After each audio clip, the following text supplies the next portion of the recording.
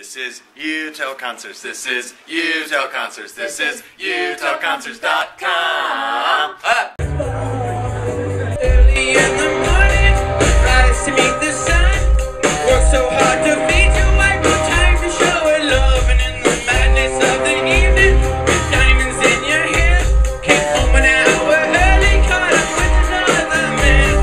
It's always something before the late night. Around the corner, there's always something waiting for you.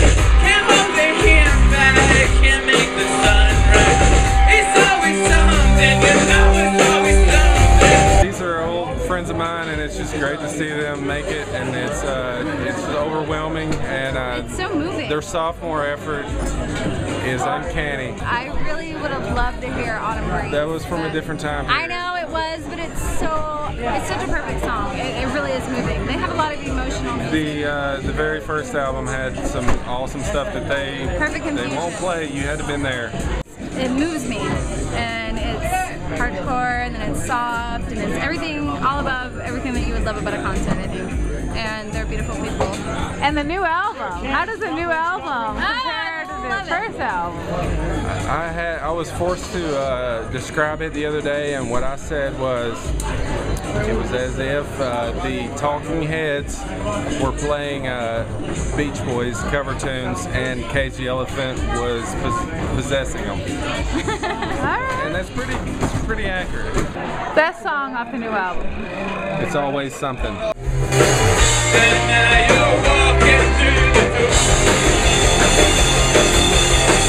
just like 2024.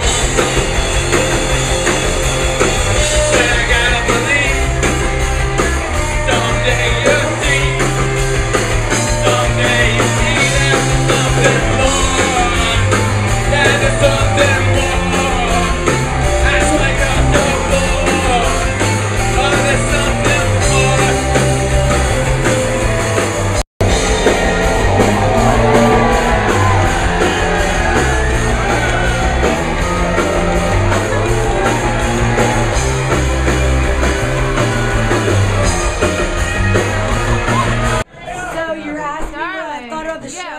About the show. Basically, I rocked out with my cock out. I was in the front row, just jamming out, having a good time, and you can really tell as a band they've grown because they had really immature songs, which I've been listening to for the past 3 years, and jamming out and loving those songs, loving them from my heart down to the deepest.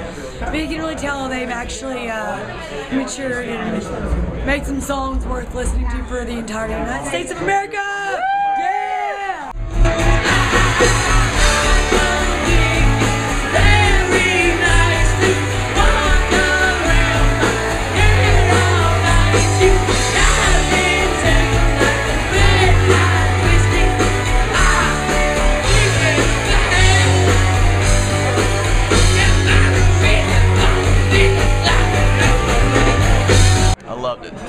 It's the tightest I've ever seen them.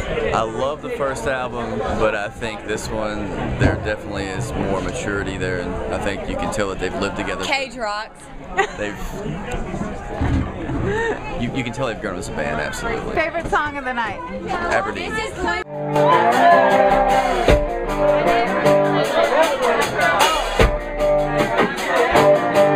I was walking down the street when out the corner, I saw a pretty little thing approaching me.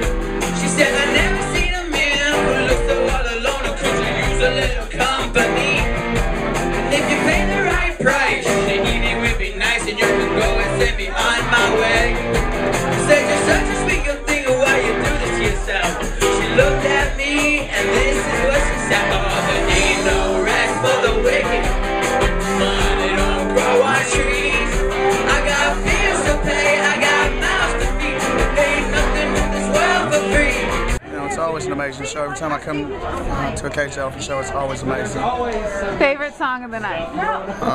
Personally, my favorite is Sell Yourself. But, you know, obviously we don't all like the same music. But Shake Me Down was awesome. Aberdeen was awesome.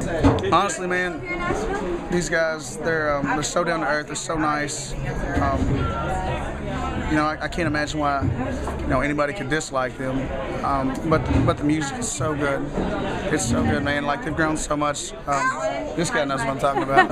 When you put yourself on the line like that and you create a piece of art like this album that they've created, what can you say about something that's so beautiful? It's a piece of art that anybody can listen to.